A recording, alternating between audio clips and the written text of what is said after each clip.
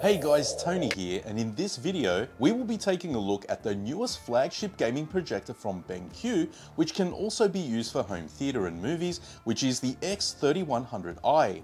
Check the links in the description below for current pricing, and we will be taking a look at the gaming performance on the Xbox Series X with various games, and also how it performs for movies, which is what I know many of you would like to know.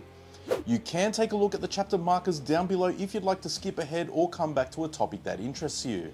A quick heads up, BENQ did send me this projector for review, but they've got no say in what I'm about to share, and the links are not affiliate links, so I don't make any commissions if you decide to buy one, and this isn't a paid review either. If this is the first time watching my channel, why not consider subscribing, as I do regular content around home theatre, product reviews and home theatre room tours. So this projector has the same light engine and internals of other BENQ projectors currently on the market, with the 4 LED DLP light engine with support for the REC 709 and BT 2020 color space, using a 0.65 inch DMD, which makes this a true 4K display, and we can expect over 30,000 hours of use time running from this projector if running in eco mode. However, I would suggest running in full power mode to get the best performance, which does reduce the overall lifespan by about 10,000 hours.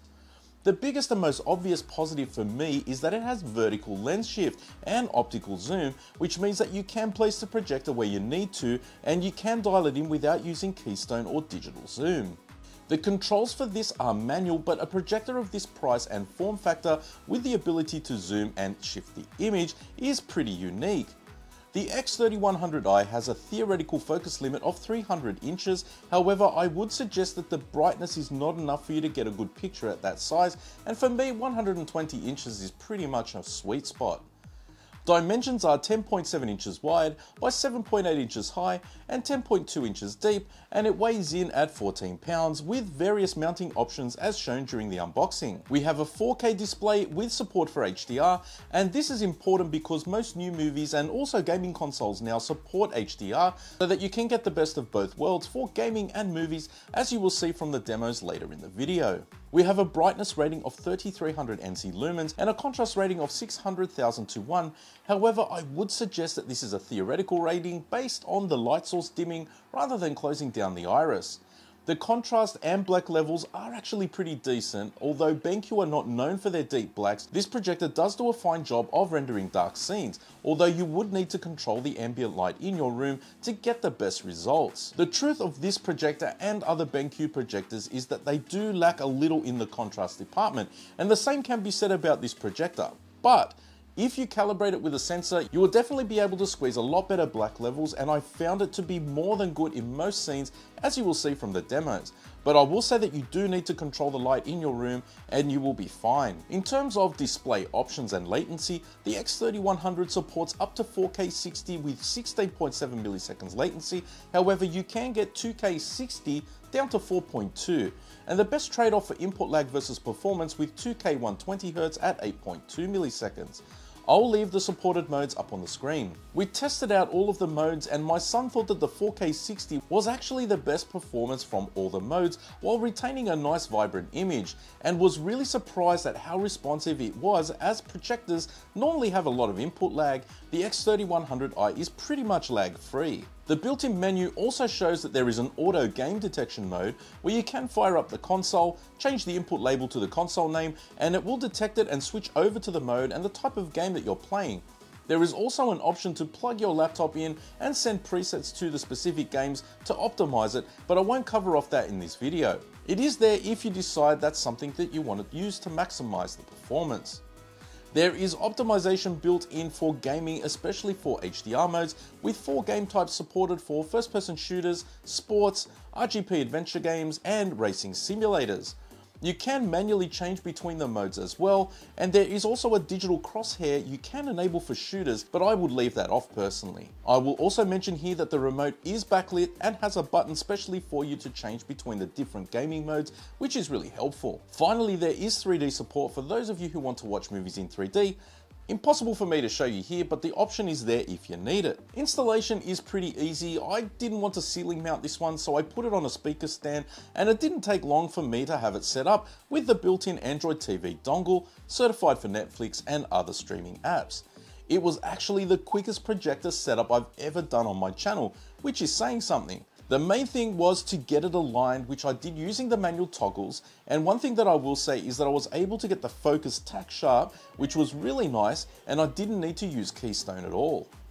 Another thing about BENQ is the attention to calibration control and the ability to dial in the color temp and the color accuracy.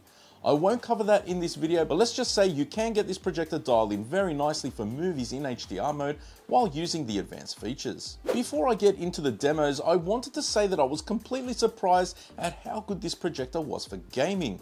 Yes, I know it's marketed as a gaming projector, but I wasn't expecting it to be this good. The picture is very vibrant, bright, and colorful, and the biggest thing that I noticed was the response time. The menus feel really punchy and fast, and when you're playing a game, it is as responsive as a low latency TV. For third-person shooters, all of my kids had a crack at Fortnite, which is still very popular at the moment, and the feedback I got from all three was that this is easily the fastest response time that they've ever experienced in this setup, as I always get them to test games out when I install a new projector for review. I personally had a crack at Forza, which is the only game I really play on the Xbox, and they were right. It was like playing on a TV. The controls are very responsive, and if you haven't played a game on a 120-inch screen before, this could be the time to give it a go. There is something very immersive about gaming on a screen this large, as well as having an immersive sound system to match. It's really easy to get pulled into the action. Hitman was another visually stunning and cinematic game. It was cool to just casually walk through the city admiring the scenery. There is something about playing on a massive 120-inch screen, the immersion factor just pulls you in, and this projector certainly does the job better than other projectors that I've tested with higher latency. Now for movies, I will say that this projector, like all previous BENQ projectors I've reviewed, gives a very cinematic image. What I mean by cinematic is that there is a very natural look to the picture without the high contrast, sharp digital look that you can get from some laser projectors. The focus is tack sharp, but the image itself has a very nice color balance, and as I prefer a darker, high contrast image, it also means that you get more vivid colors, as bright images can often desaturate or wash out the colors. In the movie demos I watched, I really enjoyed both the SDR and HDR renditions, with SDR looking almost like HDR with an image that pops off the screen. Bear in mind you are looking at the image that I'm recording through my camera, so bear that in mind that you won't truly see what I'm seeing in my room in person, but it will hopefully give you an idea. What really surprised me was how good it did perform in movies that have a lot of darkness, like John Wick 4, the Tokyo Continental scene. It's a favourite of mine to demo, and the level of detail in his face was still quite visible, and the colour reproduction was vibrant and saturated, which is how I like my images to look. To test out bright scenes, Avatar Way of Water also looked very three-dimensional, and I was really surprised how it displayed on my ALR screen. There was loads of contrast even in the bright scenes.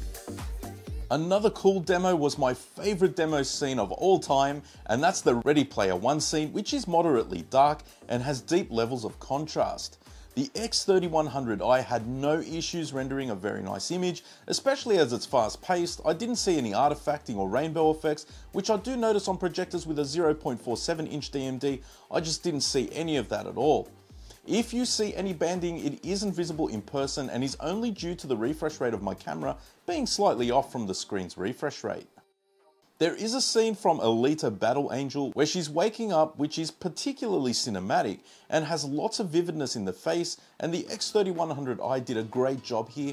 There is loads of contrast and deep colors in the image, so while the projector is marketed as a gaming projector, it has no trouble at all for playing back movies in a very cinematic way.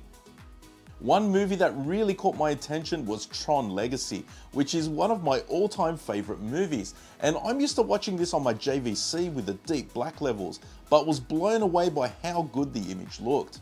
Now bear in mind I do have an ALR screen and I have covered all the windows to block as much light as possible, but there was still a lot of detail in the dark areas of the image. If you want to use this projector without a speaker system, you have two built-in speakers which perform decently enough, and there is also Android TV dongle which is licensed for Netflix, so you can watch movies straight from the BENQ without the need for an Apple TV. Not much else to say about that, it performs as you would expect from an Android TV. My personal preference is to go with an Apple TV and external speaker system for the most immersive audio and video on a big screen. So my final thoughts on this projector after having it in the setup for a while to make this video review: when it comes to gaming on a big screen, I don't think I've tested anything that performed as well as the X3100i. The response time and overall smoothness of the gameplay is as good as a low latency gaming monitor. The controls are very tight and feels like real-time control. And the standout scenes for me being from Hitman, where he's walking through the city, felt like a movie scene. The biggest plus for me is also the optical zoom and lens shift. While not electronic, the toggles are easy to get things lined up, which can take the stress out of a new setup. The only negative I will say is that there isn't HDMI 2.1, so you do miss out on 4K 120Hz gaming, but overall this projector will give you an excellent gaming experience. So guys, check the links down in the description for the current pricing and where to buy one for your setup.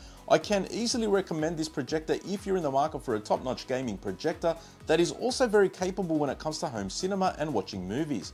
And I'd like to thank BENQ for sending this in to me for review. I've really enjoyed my time with it. If you found the video helpful, why not give it a thumbs up and leave any questions you have down below and I'll do my best to answer them. I have plenty more videos coming very soon, so why not subscribe so that you don't miss them. Anyway guys, that's it for this one. You'll catch me in the next one. Bye for now.